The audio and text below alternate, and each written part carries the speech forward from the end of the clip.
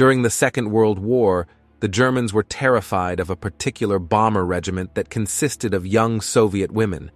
In fact, one German soldier was rewarded with the Iron Cross for successfully shooting down some of these women.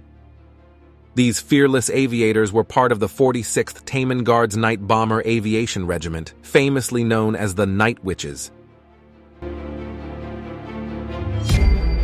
The 588th Night Bomber Regiment, originally known as the 588th Night Bomber Regiment, was founded by Marina Raskova, a renowned Soviet pilot often referred to as the Russian Amelia Earhart. Raskova approached Joseph Stalin with the idea of creating a regiment of female flyers to defend Russia, and he agreed, albeit with ulterior motives of using them for propaganda. The 588th, along with the 586th and 587th regiments, formed the 122nd Composite Air Group and were deployed on October 8, 1941, with the 588th gaining the most recognition. Despite being allowed to fight, the women in the Soviet Air Force faced discrimination and disrespect from their male counterparts. They were provided with inadequate uniforms, ill-fitting shoes, and subpar equipment. Shockingly, they were sent on bombing missions without essential tools like guns, radios, radar, or parachutes, although the latter changed in 1944. Additionally, they were assigned outdated aircraft originally meant for training and crop dusting, which were later redesignated as Po-2s in 1944. The U-2, although not designed as a bomber, presented several challenges for the Night Witches. Its slow speed made them easy targets for German fighters, and its canvas and wood construction made it prone to catching fire when hit. Additionally, the U-2 could only carry a limited amount of explosives, forcing the regiment to fly multiple small runs and have airfields closer to the front lines. These brave female pilots flew under the cover of darkness, ruthlessly targeting German soldiers, earning them the fearsome nickname of the Night Witches.